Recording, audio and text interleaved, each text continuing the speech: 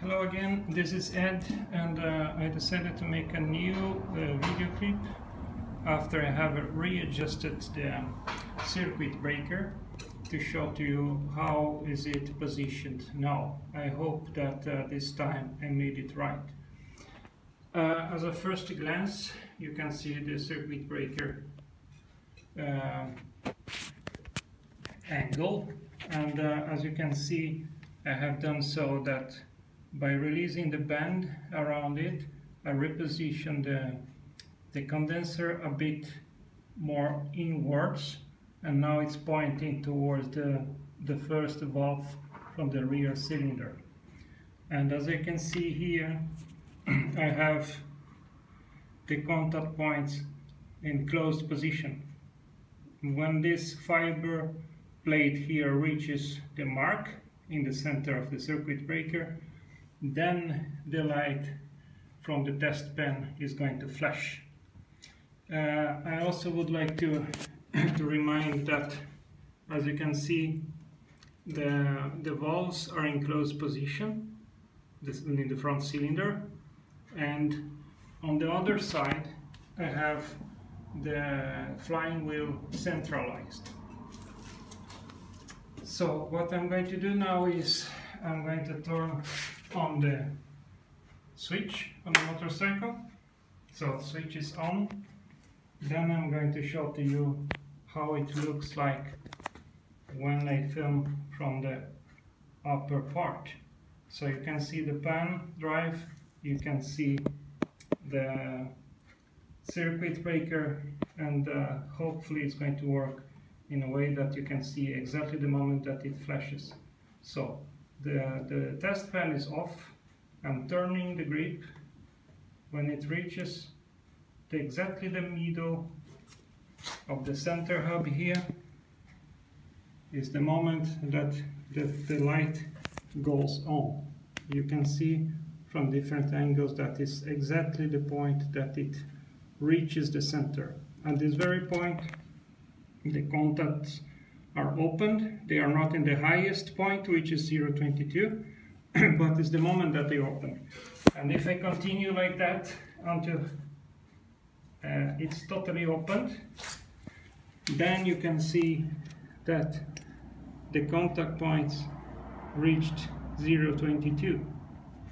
If I turn off, for security sake, the switch, and then I measure it with the gauge that I have, that shows 0.22, as you can see. If I measure it, you're going to see that it's exactly 0.22, no more, no less. I hope that this time I made it right. I'm going to make just a last demonstration. Now I have the highest point on the contacts, which means 0.22 inches in between them, and then I'm going to turn the spark grip totally outwards again. Then I'm going to turn the ignition switch on again, and then you're going to see that at this very point I don't have it in the center. It's a bit towards the left side, the fiber plate. You can see that the test pen is off. If I turn it slowly, the sparky grip inwards, then you're going to see the moment that the test pen goes on. It's going inwards very slowly. There you go. That's the very point that the test pen lights, and as you can see, it's just in the center, aligning the fiber plate against the mark in the central hub from the circuit breaker. And I'm going to take out the lighting here and put some light on the front valves so you can see the state. It seems like they are in closed state. You tell me please if you don't agree. And if I go to the other side, just to show to you that the flying wheel is in center position.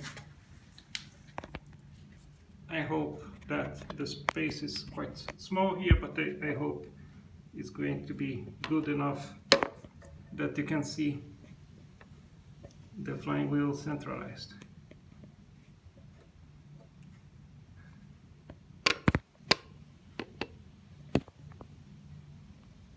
There you go.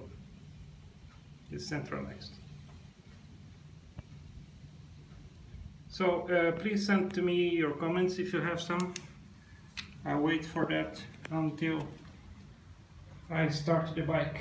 I would like to make it right this time, and I really need your support and your comments. Thank you very much. Have a nice day.